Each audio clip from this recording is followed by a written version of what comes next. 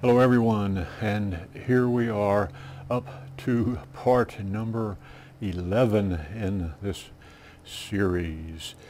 We are getting to the point where we're going to actually cut foam though. We're going to go back to SketchUp one last time just to obtain the measurements of the blocks that we want to cut. Then we'll move straight away into cutting out those blocks. Each step of that process, of course, is going to be shown, and this will be a shorter video than usual, I promise. Well, here we are back in our old familiar SketchUp workspace. The only thing that we're going to do here right now is figure out the dimensions that we're going to need for our foam blocks. There's no need to make the blocks overly large, it just wastes foam. Nor do you want to make them too small, the obvious result being that you don't get the entire cutout.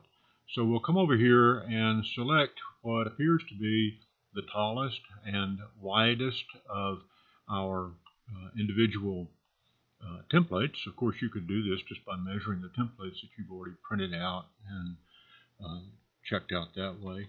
But again, easy way here, come here and here. Now that's about 138 point something millimeters, but we're going to make it 150. So that will give us some room, top and bottom, on the foam block. So the foam block is going to be about 150 millimeters tall. Now we'll come over here to the widest point and figure that's about 99. Well, we're going to do that at 115. Again, these are arbitrary numbers, but it gives a small amount of space on both the top and the bottom of the block of foam that we're going to cut all of these out of. And recall, we had special widths here in the front because we've got a couple of blocks here that are not the full 58 millimeters wide. We've got this one, this block here is going to have to be cut at 28, and then this one is going to have to be cut at 20. So make a note of these to yourself and do the same thing if you're working with the XPS dimensions. You're still going to end up with a couple of oddballs up here in the front. So when you do that, make a note, piece of paper, that you're going to need a couple of blocks that are thinner than the 58 millimeters that we're going to deal with for most of them. And that's all there is to it now. So that's about all for SketchUp right now. We will only be returning to this now if you want to use the technique that I use to lay out the actual decals.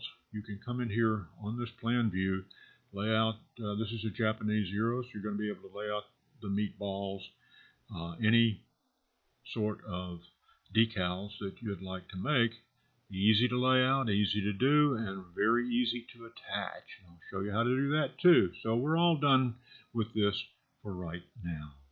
Okay guys, notice that we're outside because you don't want this stuff floating in the air all over inside your shed.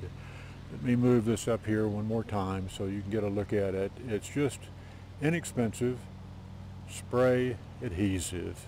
Walmart has their own brand, but Duro has been around for forever. Inexpensive spray adhesive.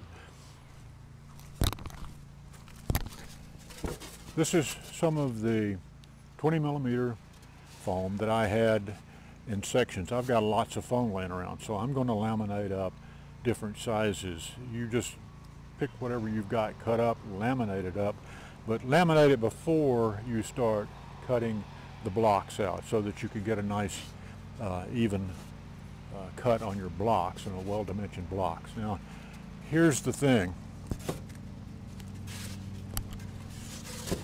You don't want to spray a lot of stuff on this. You want to keep it well back.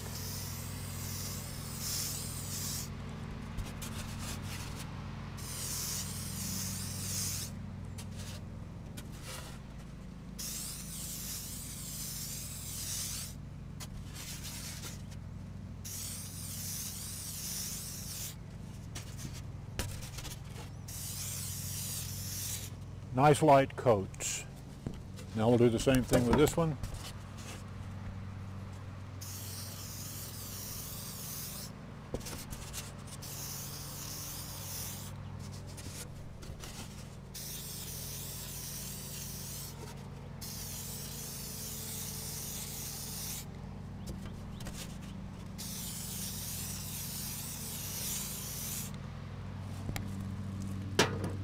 Nice light coats.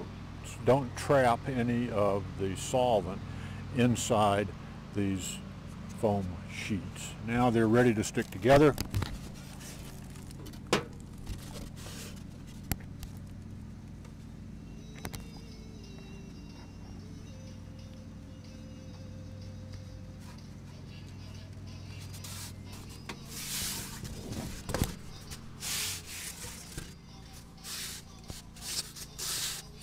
Ignore the noise in the background, that's my phone ringing in. Sorry for all the background noise outside a moment ago, but I'm not going to reshoot that again. My neighbor is driving his lawnmower around all over his lawn like he's at a toy show, but it doesn't take a mechanical genius to stick two pieces of foam together with spray adhesive. So what you saw was probably good enough for a 6-year-old to do it. So I'm sure that you guys won't have any problems at all. So we're going from our stuck together piece of now 40 millimeter foam, 220s, 40, okay? The rest of this video, in order to keep it to some reasonable length, I'm going to just use the white 58 millimeter foam from here on out. Those of you that are following using the XPS like this, the laminated foam, all you've got to do is laminate up your sheets and do the exact same thing that I'm doing, except you'll have more, since they're thinner, you'll have more sections, but it'll be the exact same thing. And when I get done, I'll show them all anyway. I'll show the XPS and the EPS foam. But right now, we're just going to start cutting up those foam blocks. All I've done is come in and put a piece of blocking here on the side just to keep this straight as I'm moving it under the hot wire. It's not absolutely necessary if you have some other way of keeping it straight. And lining it up here, the power supply is on, but the power switch that actually lights up the wire is down here. The first time you grab this wire like this, when it is still energized, will be the last time you grab it like that when it's energized. Plus, these power supplies usually have to have a load attached before you turn them on, and this is just a good way of ensuring that. I've got a small switch here on the side, so now we're all set to make the first cut, and there it goes.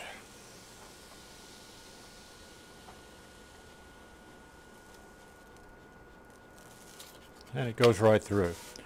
Okay, now, and once again, you can see the seam there, and the hot wire goes right through it. So laminating this, there's no problem. Now I'm going to set up, turn this off, I'm going to set up another limiter out here for the width that I want to cut. Now remember, I have to write all this down because I'm so forgetful I can hide my own Easter eggs, but this is going to be 115 millimeters wide and 150 tall. So I'm going to set this to 115 millimeters and just make some slices.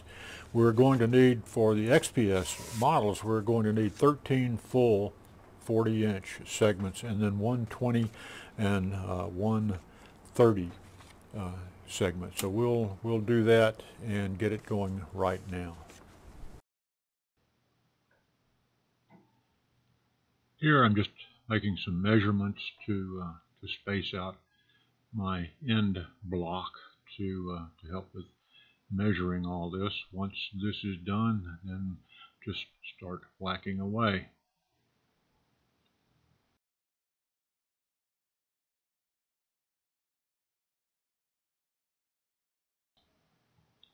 It's really quite important to make these measurements as accurate as you can. These blocks need to be cut up very accurately, or at least as accurately as you can, to make sure that everything lines up properly.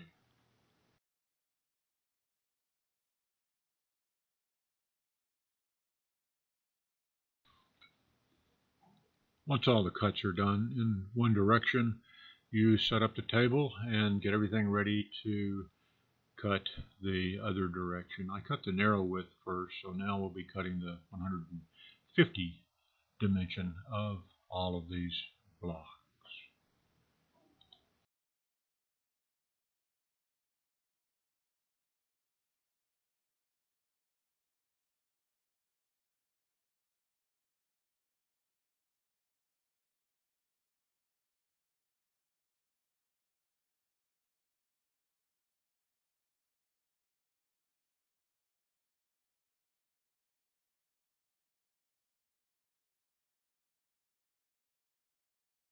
Since I already had that XPS foam right here on the board, I went ahead and chopped it up first, even though I said that I was going to do the EPS first. So here we are back again doing something backwards, but that's that. So now I'm going to chop up this EPS, and again I'm using foam that I've got laying around of various sizes. There's no particular size you start with. You start with something that you can accurately cut on your board. I'm doing that with something that I can accurately cut on my board.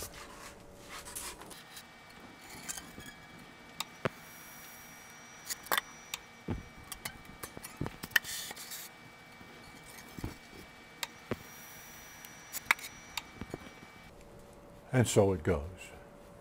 Okay, everyone, after you're done slicing and dicing some foam blocks, you're going to end up with something that looks like this, except of course your stack will only be one sort of foam or the other, and also you're going to have a pile of these, and that is a set of templates cut out of poster board, tag board it's called in some places, but that's all you need to get started now. All done once again. In the next episode, we're going to take those templates that we've had such a long time looking at, and the foam blocks that we just cut, and we're going to marry them up and start whacking out actual shapes. So if you've stayed around this long, maybe things will be more interesting next time. Thank you.